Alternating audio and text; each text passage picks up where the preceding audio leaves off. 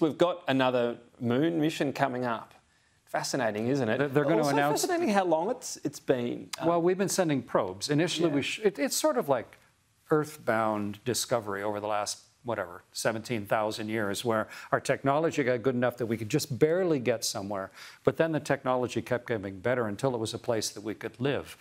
And, the first people came here, 70,000 years ago, because they had the technology at the time to be able to cross the straits to the north.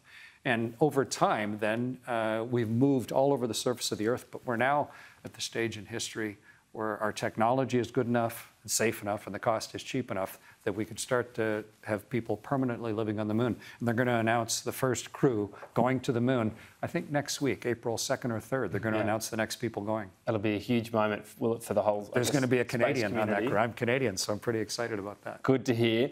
Does it also almost put into perspective how incredible it was that mankind got to the moon in 1969? Because it was so much could have gone wrong. Oh, and lots did go wrong. That was successful is actually the incredible thing, not that we're only just now saying that it's easily achievable enough to sort of base people there. The computer in the lunar lander that came down and landed on the surface of the moon had 8K of memory.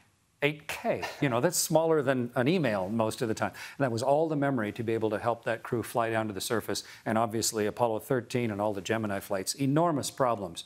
But the cleverness of people, the ability to plot and scheme and come up with solutions, that's what carried the day there. And hopefully now our technology is a little better so that we can bring more people and you don't just have to be a professional astronaut to travel in space. The significance of that 8K versus most of the useless emails we send and read every single day really puts one's life into perspective. Yeah. Another fascinating moment is the US-Russia shared commanding or alternating commanding of the space station, because we know where relations are right now. And without delving into all of that, the cooperation continues? I was NASA's director in Russia. I lived in Russia for 5 years and speak the language, and their current leadership is horrific. It's a war crimes kind of leadership, but that doesn't mean everybody in the country is complicit. They're a big, messy organization, just like Australia, like Canada.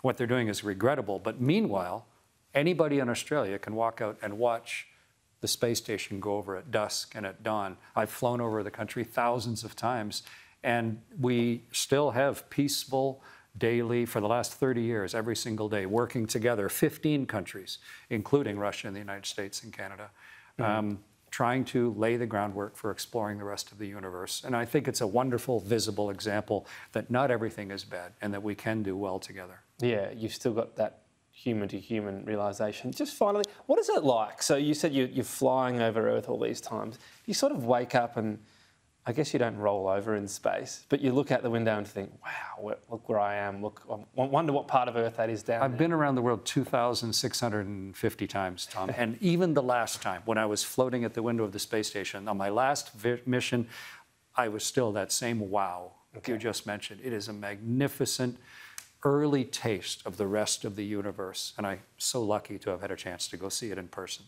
We're very lucky you came in today. Really appreciate all your experiences today, and enjoy Australia as well. How could you not? Thank you. Chris Hadfield.